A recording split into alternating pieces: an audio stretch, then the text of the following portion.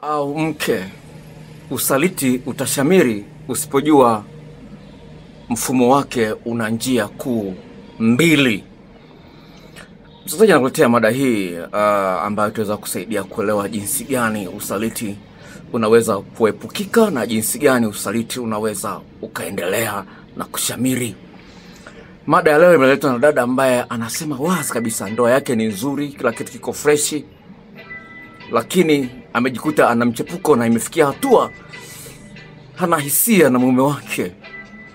Na tafiti zinaonyesha wazi kwamba sasa hivi usaliti miongoni mwa wanawake unakwenda kutoa sare kati ya wanaume na wanawake. Wanawake wameongezeka sana kutokana na usaliti.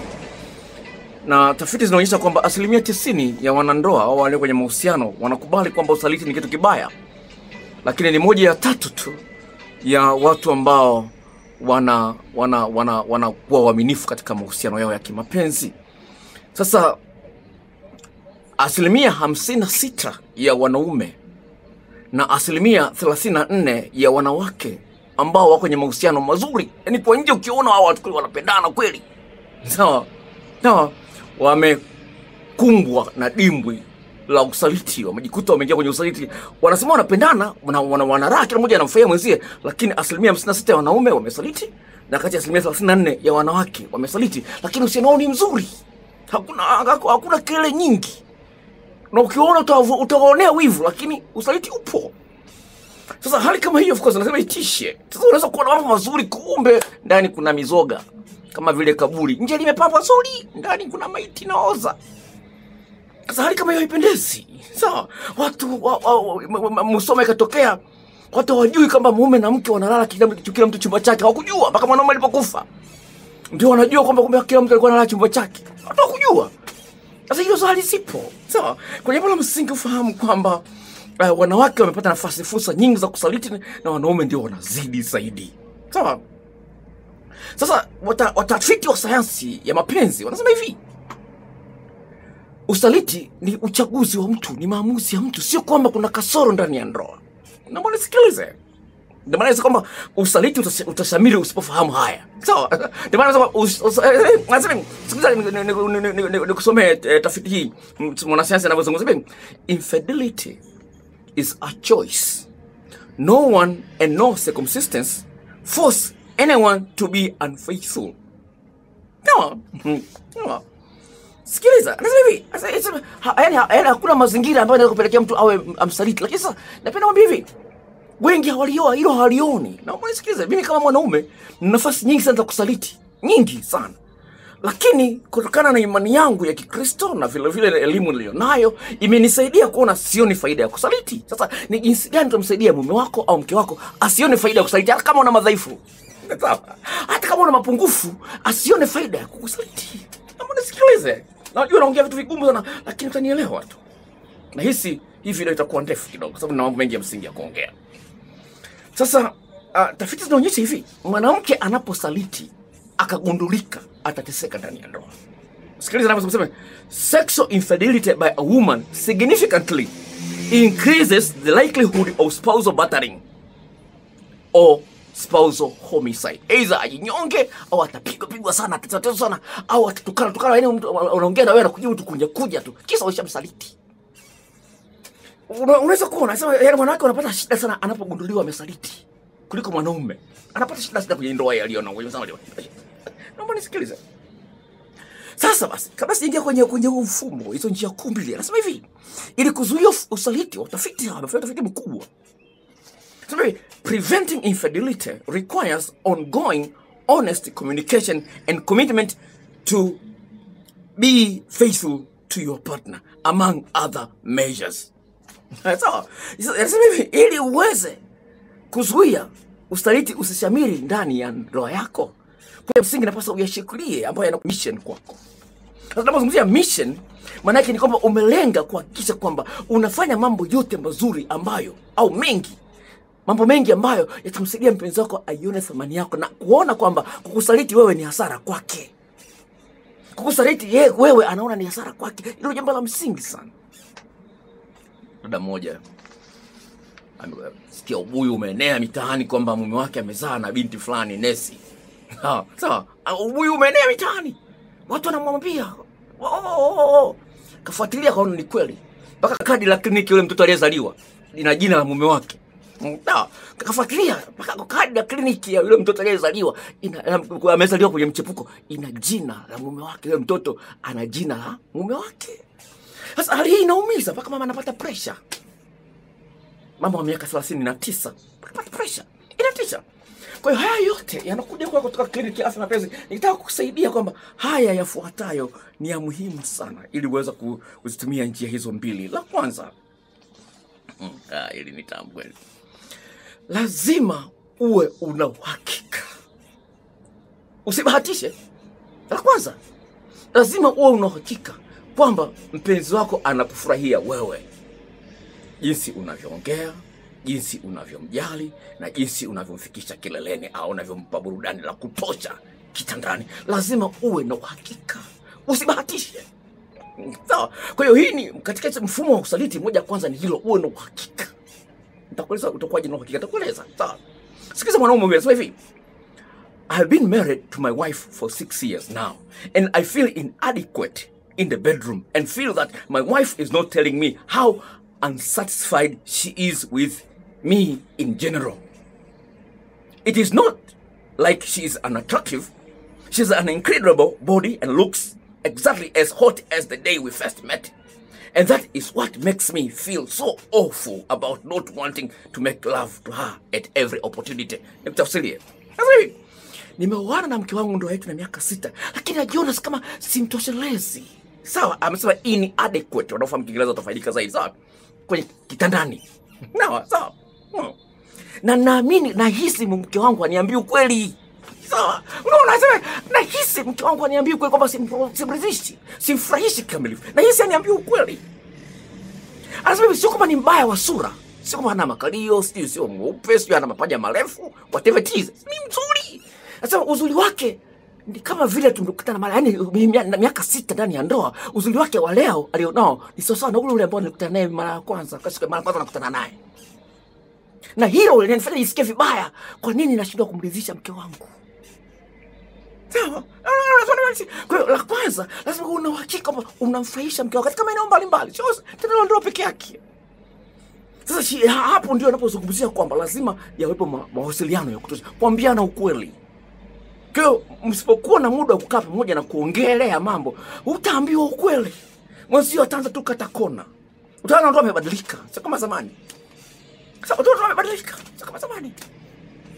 Sawa. Yule dada alikwambia kwamba miaka 39 mume wake achepuka kazaa nje ya ndoa. Alipomkabili mwanaume siku hiyo akafanya mapenzi yani kishujaa. Piga mwanaume. Yaani kisa amekutwa na makosa sasa anataka. Wakati uko nyuma alikuwa ameshaanza kuzembea. Kwa hiyo unapoanza kuona uzembe katika uhusiano katika eneo lote lile, usikalie kimya. Sawa, usikalie kimya. Kwa hiyo lazima ujiamini kwamba unajua unachokifanya na unakifanya sawa sawa. Kwa hiyo pamoja na hayo, na mnasikilize. Pamoja na hayo, nasema mfumo huo wa usaliti una njia mbili kula. Pamoja na kwamba lingine ambalo wanasinga katika eneo hilo la kwamba uwe na uhakika, lazima uheshimu mahitaji ya mwenzio na haja za mwenzio katika maeneo mbalimbali. Wewe unamjibu mwenzio mkato. Uonyeshe heshima. Unaweza kuwa unampenda mtu lakini umheshimu. Sasa unaweza kuwa unampenda mtu lakini mpenzi wako asijisikie kwamba anaheshimiwa.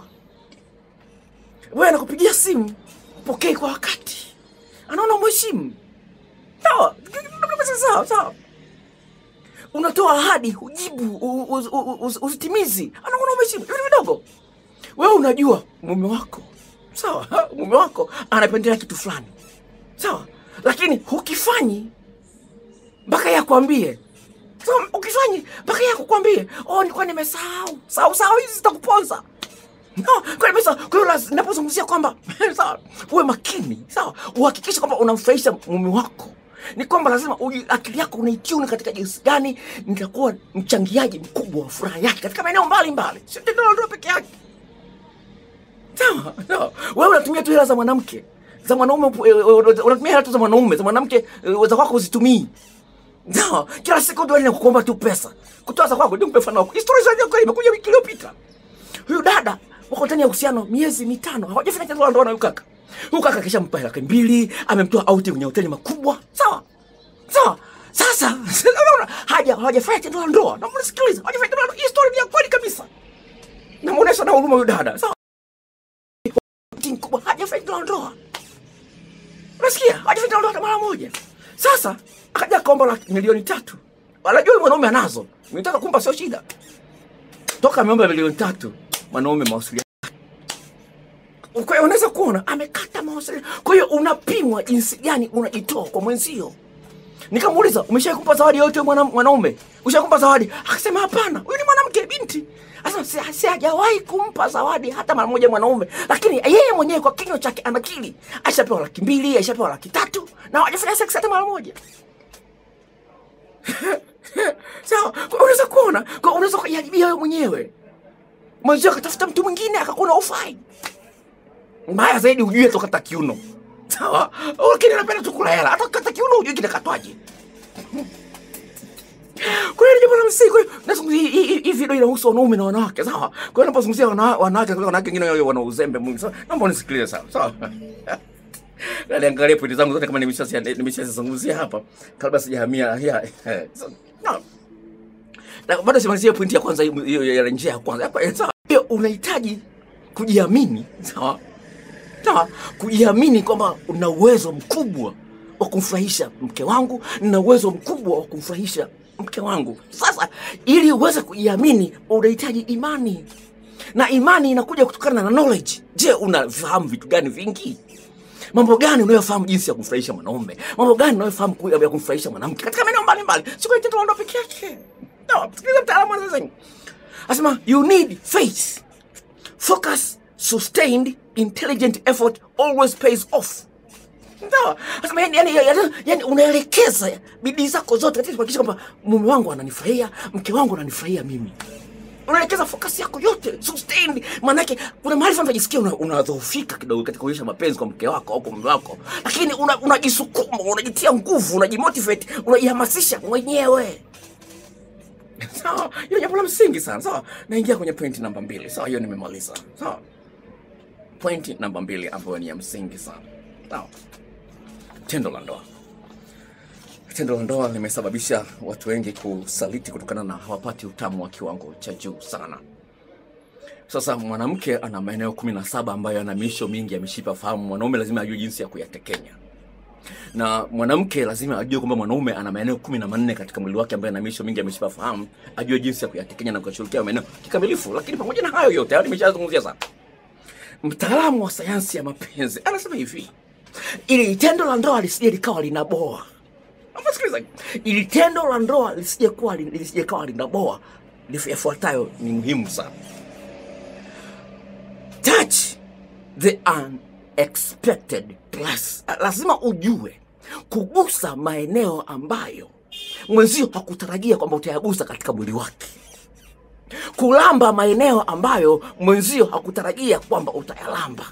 Kubusu maeneo ambayo mwenzio hakutarajia kwamba utayabusu. Kuhemea maeneo ambayo mwenzio hakutarajia kwamba utahemea. Kunyonya maeneo ambayo mwenzio hakutarajia utanyonya.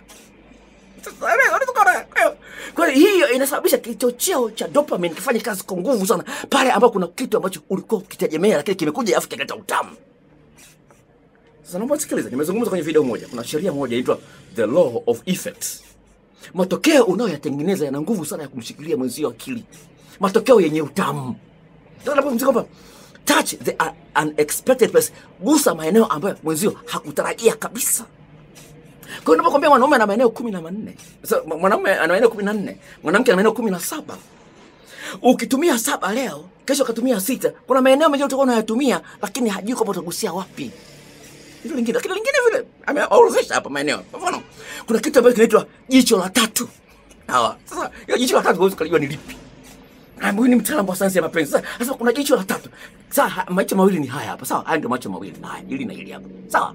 Then vue macho. Hili na hili. Haya ni macho mawili. Sasa jicho la tatu liko wapi? Sehemu hii ya katikati inaitwa jicho la tatu. Kuna mishipa fahamu iko maeneo haya hapa. Kama unataka kuamini, unapokuwa umelala ili upate usingizi, weka mkono wako hapa. Weka mkono wako hapa. ninazungumza mimi mwenyewe binafsi from experience. Kama unataka kupata usingizi haraka, weka mkono wako ukati umelala, weka mkono wako hapa au weka hivi hapa mkono wako. Utaona usingizi unakuja haraka. Hii ina connect fahamu. Sawa. Ilo unlimited places. Maeneo amegusa hapo, sawa? Hiyo ni side eye. Sawa. Kuna nyingine the root of the dudu. Mzizi wa dudu la mwanaume. Nimezungumza kati ya korodani na tundu la haja kubwa kuna mzizi pale. Sawa? Hilo jinsi ya kulishughulikia kuna video clips na majarida yake. Jinsi ya kushughulikia inaitwa perineum. Sawa? La tatu, mabega. Mabega yana sehemu zake. Kuna hii collarbones, mifupa yake hapa. Kuna hili tundu la hapa, hili la hapa. Lina mahesabu wapi ulambe, wapi unyonye, wapi utekenye kwa kidole hivi. Wapi upulizie, wapi uheme. Sawa, wapi ubusu. No. The small of the neck. Sawa. Hapa sehemu ya nyuma ya shingo hii inaunganika na uti wa mgongo. Hata mimi nimepashika hapa sasa nasikia utamu. Sasa hivi nimeshika. Unaweza kuona hapa kuna kulamba, kuna kubusu, kuna kushika. Unajua ufanyeje hapo? Sawa. Sikiliza. Sawa. Makwapa. Ushai kushika kwapa la mwanaume au mwanamke? Unajua kuna utamu gani mwanamke anasikia utamu unaposhika kwapa lake? Je, unapolilamba je? Je. Sawa, hebu sikiliza kwapa tu. Sasa mguu kwenye unyayo unabonyeza hivi. Sawa. Kuna utamu wake. Dole gumba lile. Lina utamu wake na yenyewe. Ukijua jinsi ya kushika sehemu zile, yaani hesabu yote ya kwenye majarida ambayo naweza kutumia kwa njia ya barua pepe Gmail. Sawa. Toso. Sawa. Sehemu ile ambayo inakaa kibofu. Sawa, chini ya tumbo, chini ya kitovu. Sawa, sehemu ile mpaka kwenye kinena pale, kwenye mstari wa unapowekea mkanda na kuna pale inapoanzia kuota mavuzi pale. Sawa. Eneo lile lina mahesabu yake. Sawa. Ufahamu? Sawa. Jinsi gani ya kuishughulikia kama kamili. Masikio. Kuna kuyangata masikio na nani na masikio pamoja na hizi lips. Unaweza kazingata kimapenzi. Wanaita nibbing. Sawa. Una bite. Sawa. Vitu kama hivyo. Sawa. Sawa. Kwenye kulia na kushoto na sehemu ya nyuma ya miguu kuna mahesabu yake. Sawa. Sasa wewe unafanya tu alivyovizoea, vitamboa. Anavijua hivyo. Kwa hiyo lazima uwe na vitu ambavyo hakuvitarajia mpenzi wako. Kwa hiyo unatengeneza kumbukumbu ya utamu wako kwa kiasi kubwa sana. Hayo yote yatakusaidia sana kufanya mpenzi wako akuone wewe ni mtamu na utamu wako haupungui. Ndio hapa anazungumzia mtaalamu wa sayansi ya mapenzi. Sasa hivi, update your knowledge. Update. Yaani ongezea vitu vipya kwenye vitu ambavyo unavifahamu. Kwa hiyo usile vitu vile. Sawa. Nasema share responsibility. Wewe si unaanzisha peke yako. Mwenzio na wewe unaanzisha na yeye anaanzisha. Anaanzisha na sio anaanzisha tu ni mwanaume peke yake. Na wewe unaanzisha. Lingine wewe unamwandaa na yeye anakuandaa, mnapeana zamu. Kama vile mashoga na nani wasagaji wanaofanya. Wasagaji wanapeana zamu, ndio maana wanapizi sana. Sawa? Wasagaji wanapeana zamu. Huyu anampizisha mwanamke mwenzie alafu na yeye anapizishwa na mwanamke mwenzie. Wanapeana zamu. Na ndio maana msagaji hataki mwanaume. Hataki. Kwa nini? Acha anapizi kwa mshindo mkubwa akiwa na mwanamke mwenzie. Sasa kama wanawake wenyewe kwa wenyewe wanaweza kupizishana kwa kutumia mikono, kunyonyana na nini. Wewe